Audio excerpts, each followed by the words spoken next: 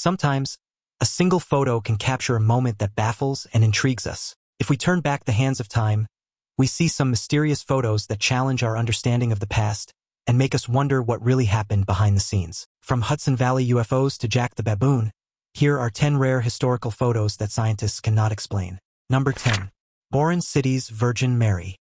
Many residents of Boron City gather around an area where students claim to have seen the Virgin Mary various times. They sat at the viaduct, waiting for Mary to appear.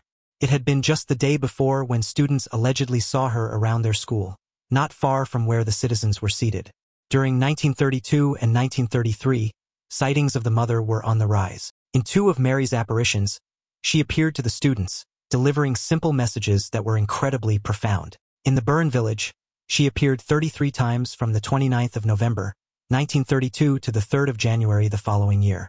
Mary encouraged visitors to be good and pray regularly. Mary had featured in Fatima during the First World War, and Boron had occurred a few years prior to the Second World War.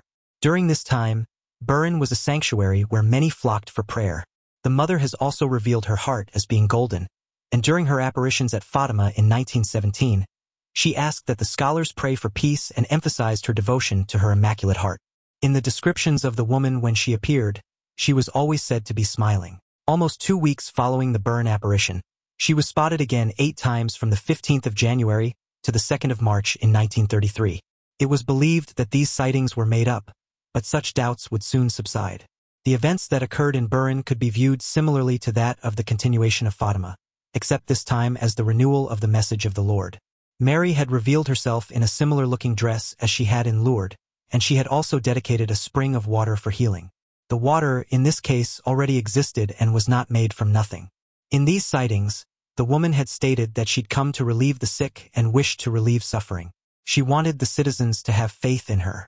It was after these various sightings that gatherings around the village increased as they waited for the apparition to reappear, as it had done so various times previously. In one of her appearances, Mary's knees could be seen moving beneath her robe, and her feet were obscured by clouds. Others described her as being clothed in a long white dress, decorated with a white veil and a golden crown of light. Her hands were positioned before her chest in a gesture of prayer. The initial series of sightings in Boron was recognized as authentic in 1949, and it became a celebrated day each year. In 1949, Father Joseph Deber of Lel, Massachusetts, founded the P.R. Maria Committee to spread the story of Mary's 33 appearances. He made use of pamphlets and tours to spread the message and worked closely with the Marian Library. Deber and Don Shai were awarded the Marian Library Medal in 1958 for their book entitled Our Lady of Boron. He was also responsible for translating documents from Bishop Arrow and obtained permission to publish them in the Marian Library publication Marin Retz. In the 1970s, the committee would go on to donate to the library, which included 3 binders of photographs, holy cards, and various pictures that documented history and activities related to the apparitions. The photographs included a mix of originals that members had taken during pilgrimages to the shrine in the 1950s and 1960s, as well as reproductions of images that were taken around the time of the initial appearances in 1932 and 1933. Number 9. Hudson Valley UFOs. Randy Eating was said to be the photographer who took this strange image of some unexplained lights that were seen above Putnam County back in 1987. The quietness of New York's Hudson River Valley is home to both retirees and upscale professionals who tend to be well-educated people. It would come as a shock to find that this town was subjected to UFO fever between 1983 and 1986. More than 5,000 residents had reported seeing several UFOs in the area. These reports were dismissed as a hoax, but many maintain what they saw. It was excused to be a group of stunt pilots, but some residents stated that certain events could not have been the work of standard airplanes. Pictured here was the image taken by Eating of lights that formed a disc shape, leading to the belief that it was a flying saucer. On the 17th of March in 1983, Dennis Sant, who had worked for the government for 17 years, spotted a large object near his home in Brewster, New York.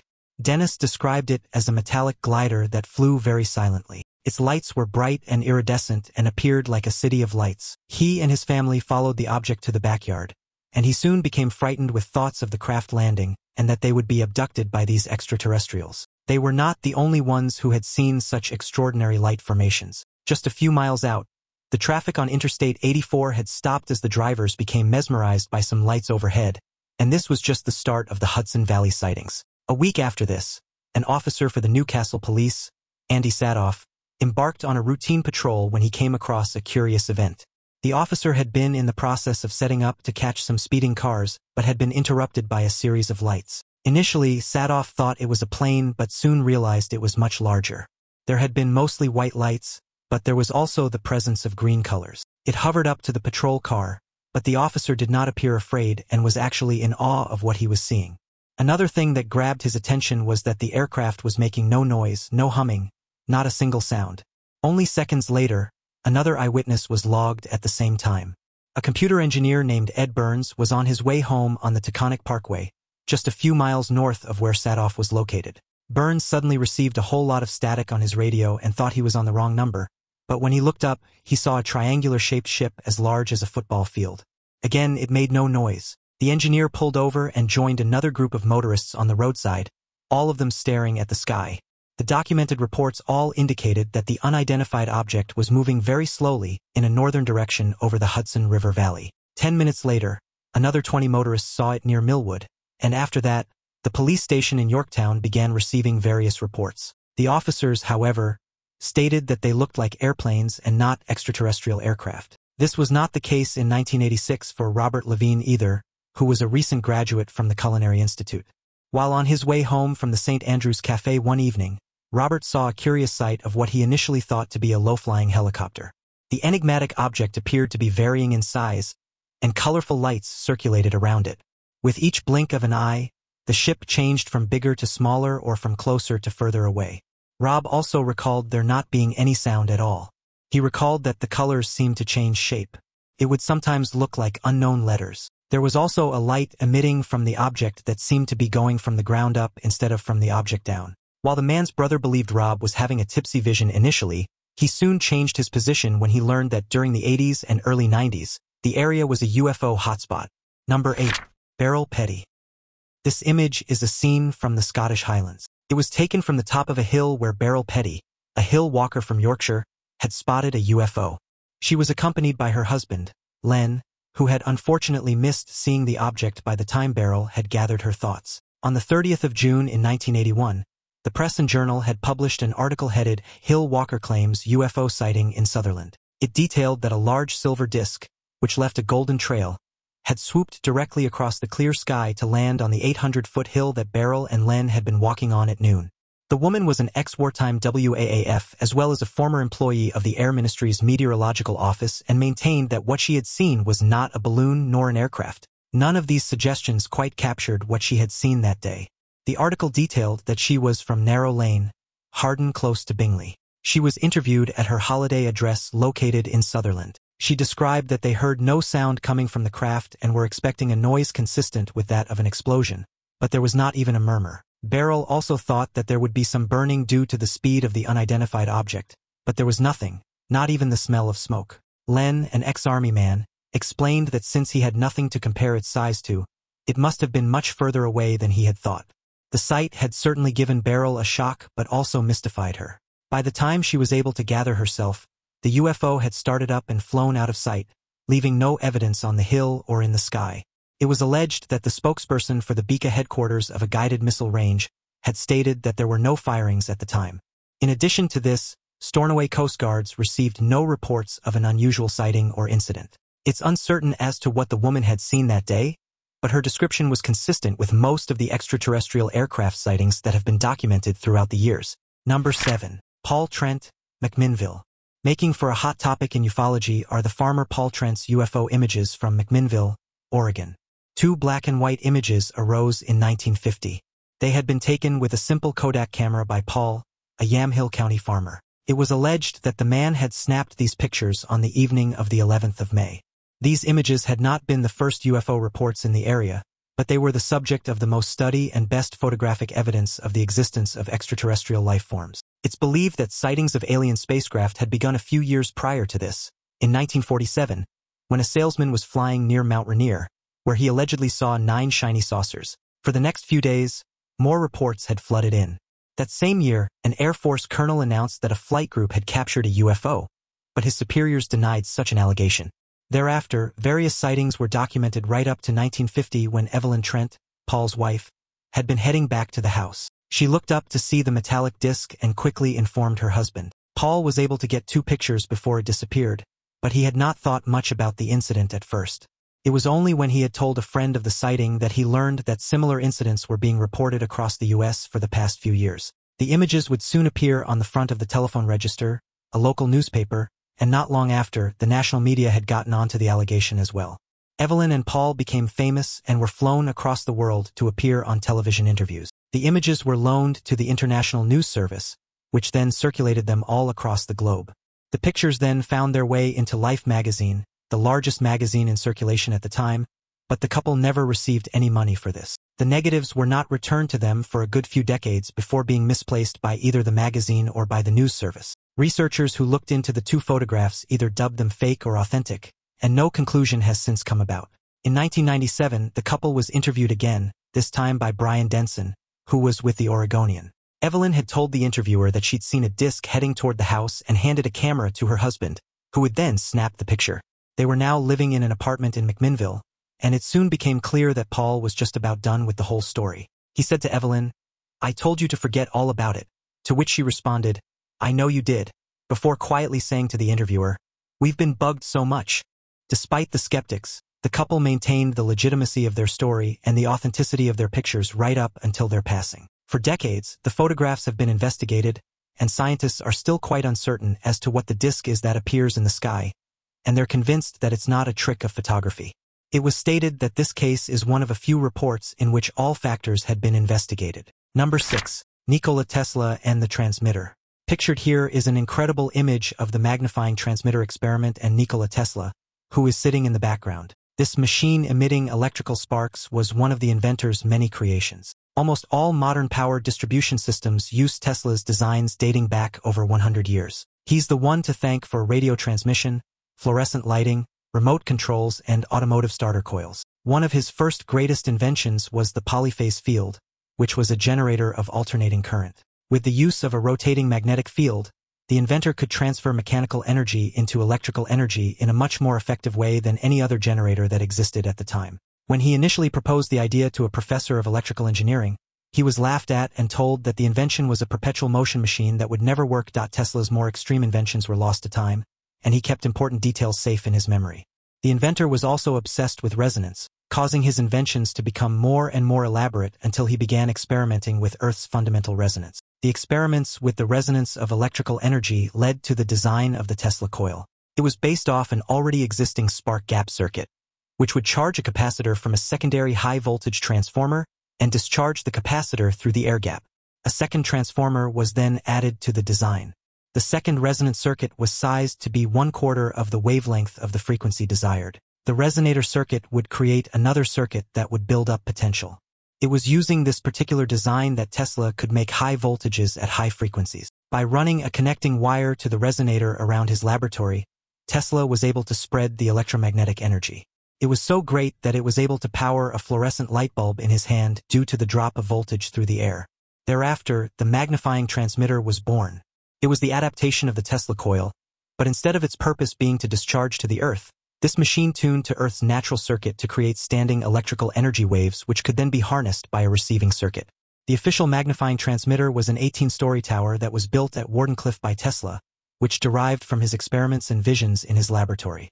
It was through various tests that he was able to create a method of converting direct current and low-frequency currents into high-frequency currents. This nerve-wracking picture, though, makes one think that this inventor is going to get an electrifying shock. Number 5. Mickey Mouse. These creepy-looking sketches are actually the first drawings of the much-loved famous Disney character Mickey Mouse. In these sketches, it appears that the mouse had a longer nose pointing downward, which luckily didn't make the final cut. Walt Disney had written the following in a 1948 essay called What Mickey Means to Me, saying, "He popped out of my mind onto a drawing pad 20 years ago on a train ride." In the same essay, Walt refers to a disaster that surrounded the theft of his cartoon character Oswald the Lucky Rabbit at the hands of Charles Mintz, a Universal distributor. The Walt Disney Family Museum in the Presidio of San Francisco holds a variety of artifacts from the life and career of Walt Disney. Among items including photos, animation cells, miniatures, videos, and other memorabilia, the museum's most cherished possession is this page of sketches, which are said to be the earliest known sketches of Mickey Mouse. Marina Valar Delgado, the director of exhibitions and collections at the museum, explained that the drawings were done in 1928 and the first idea for the name was Mortimer Mouse. Walt's wife, Lily, disagreed with the name, stating that it was no name for a mouse, and proposed the idea of Mickey. All the artwork is kept in the collection area of the museum and has some of the rarest and most fragile features. The humidity and temperature here are maintained in a way that all the objects can be preserved. Most of these items are donated by the family and are catalogued as they come in. No item in the museum is as important as the original Mickey Mouse sketch. It was the beginning of it all. The sketch was rediscovered in the vault belonging to the family in the 1990s. Delgado explained that the original would be up for a few months before being replaced by another piece they call a cleanup. This is an exact replica of the drawing that was created from the original sketch at the time of its production. The original includes marks and annotations as well as a large circle drawn in blue graphite, which symbolizes the final decision on Mickey's form. Number 4. Jack the Baboon.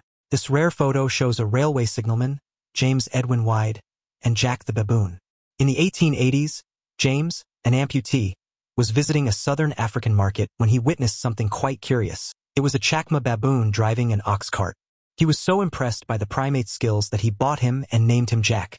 The baboon would become his pet and personal assistant. James certainly needed the help after a work accident left him without his limbs. The first thing that the man taught his new primate companion was to push him in a trolley to and from work every day. Soon after that, Jack would be doing household chores, including taking the trash out and sweeping the floor. But it's the signal box where the baboon really shined. While trains approached the rail switches at the station located along the Port Elizabeth Mainline Railroad, they would emit their whistle a certain number of times to alert the signalman of the change.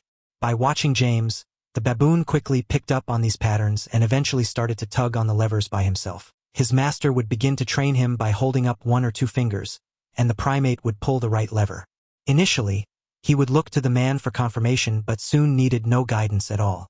This led to newfound freedom for the actual signalman, who was able to just lay back and let the primate handle the work. While operating the lever with each approaching train, Jack would also catch the various offerings that would be tossed to him by the passing passengers. The story states that one day, a train passenger, described as Posh, was staring out the window when he saw that it was a baboon who was manning the gears. He quickly complained to the railway authorities, but instead of firing Jack, they decided to test his abilities, and the result astounded them. A railway superintendent, George B. Howe, exclaimed that the baboon knew the signal whistle just as well as he did. Howe also wrote of the fondness that the creature had for the man. Upon his visit, James had sat in the trolley with Jack, arms around his neck, and one hand stroking the man's face. Jack's talents spread quickly through the town.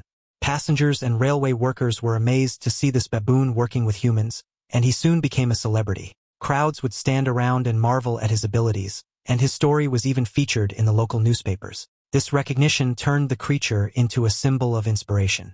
His efforts did not go unnoticed either. It was found that the baboon was given an employment number and a salary of 20 cents a day. He was also equipped with an official signalman uniform and a small signalman's hat. This gesture underlined the trust that the community had for their non-human colleague. In 1890, he passed away after having worked the rail for 9 years without making one mistake. Upon his unfortunate passing, James was inconsolable. Howe had also detailed how the goodbye between the pair had gone.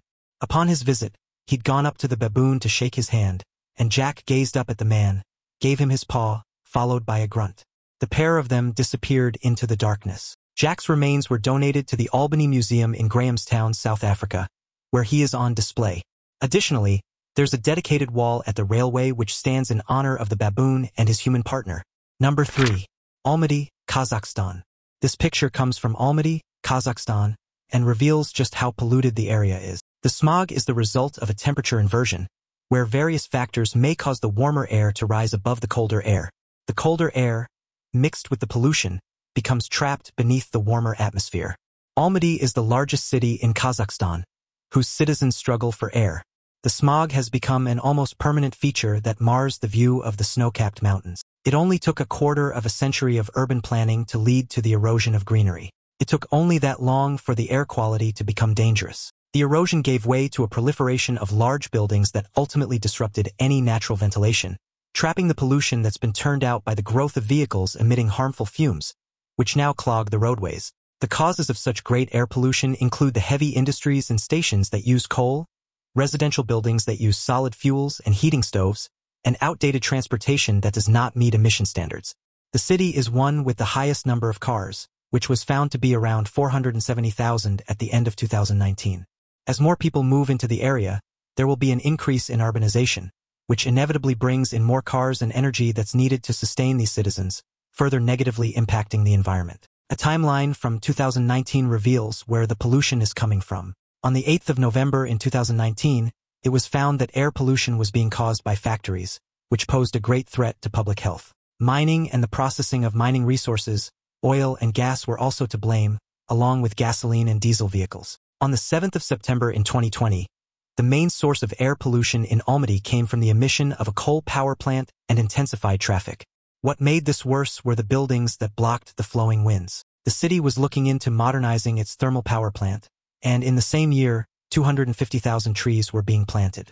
During the quarantine period, pollution had fallen, but the airborne levels of toxic chemicals were on the rise, passing far above the World Health Organization limits. On the 3rd of October in 2021, it was recorded that a positive trend had been outlined in the Environmental Code, which is the management of payments that come from the local budget as a pollution charge from the factories. 100% of these charges are used to finance activities aimed at improving the ecological situation, which includes the air quality. On the 28th of March in 2022, the New World Bank reported that the largest source of air pollution with fine particles was coming from dispersed residential heating stoves as well as boilers. As per the IQ Air, the air quality monitoring platform, PM 2.5 concentration in the city often exceeds the World Health Organization ambient air quality guidelines by 17 times throughout the course of winter.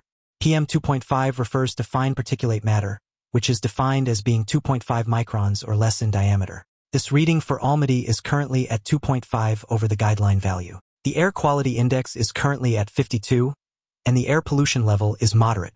It's suggested that citizens living in these conditions should reduce their outdoor exercise, wear a mask outdoors, run an air purifier in their homes, and close their windows to prevent the polluted air from entering their homes. Number 2. The Kang. Pictured here is a prisoner whose punishment was public shaming in the form of the Kang. This contraption is referred to as jia or lai in Chinese, and is thought of as a able app pillar. They are carried around by offenders who have been convicted of petty offenses. The Kang is a square wooden collar that weighs between 20 to 60 pounds.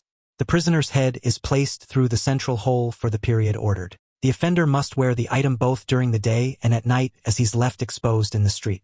A paste is used over the fasteners so that no one is able to liberate the condemned individual before their time is served. Generally, such punishment would last anywhere from 2 weeks to a month. The contraption usually spans from 3 to 4 feet across, so it's rather difficult for the convict to feed himself or even lay down and must rely upon family, friends, or passers-by to give them food. The Kang has also been referred to as a yoke and is made from a large wooden board that's held together by iron alloy pins or fasteners. Archaeologists have discovered remains of these objects, some of which have handwritten Chinese inscriptions. The writing is in black and red ink on paper that surrounds the hole through which the villain's head goes, indicating that it was used in Shanghai from the 8th year of the Kangxi period in 1669 onwards. Many criminals would be confined to this form of punishment but would be released within a short time, either 10 days or more. The Manchu refers to a member of the Manchuria who had conquered China, where a dynasty was established in 1644. Through various periods, the jurisdictional system operated with different regulations for the Kang sizes. During the Northern Dynasty period, only rebels had to wear the heavier devices. But during the Northern Qi Dynasty, this only applied to convicts who were sentenced to penal servitude. In Northern Shao, criminals who were going into exile were required to wear it.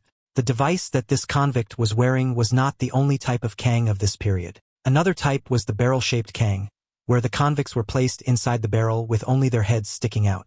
Another type had 2 holes for the convicts' heads, which was called a double Kang. On either end of it, the names of the criminals would be inscribed. During the later periods when these contraptions were used, the legal system discerned between different weights ranging from 15 jin to 25 jin. The Kang was also lengthened, becoming 5 to 6 qi long. During the Ming period, this device was worn for much longer, anywhere from a month to half a year, and in the rarest cases, for the rest of the convict's life. The Qing dynasty adopted the system but as a surrogate for other punishments such as exile, penal military service, or servitude. During this era, the creation was as heavy as 70 jin, which was later reduced to just 25 jin and then raised once more to 35 jin. During the Qing period, this form of punishment was abolished altogether. Number 1. Stefan Pryle and the Invisibility Machine. Pictured here is the Hungarian engineer named Stefan Pryle. Pryle was known as the Invisible Man, after he invented a machine that was said to turn people and objects invisible. The picture was taken in Hungary in 1935 by an unknown photographer. Other images connected to this engineer are stamped as the 1st of April 1935 in the archives of a famous newspaper called El Mundo, but this was no April Fool's joke. Pryl was said to be an occultist who gave the journalist an invisibility demonstration. He placed 3 objects in his machine, which included a teddy bear, a bronze statue, and an opaque china vase. The machine was a wooden box fronted by a picture frame and behind it a slanted object. Coming out of the rear were a series of electrical cables connected to a supply, but unfortunately, the images that showed the objects fading have mysteriously disappeared. Pryl would later demonstrate how he could make a pack of cigarettes and a picture of a woman disappear. He placed it in the box and invited onlookers to watch the show. These objects would disappear and reappear once more. He even had the guests handle the objects to demonstrate that they were real. He maintained that his invisible rays were responsible for this effect. Modern mechanics stated that Pryl was an optics professor, suggesting the idea that he was a university teacher.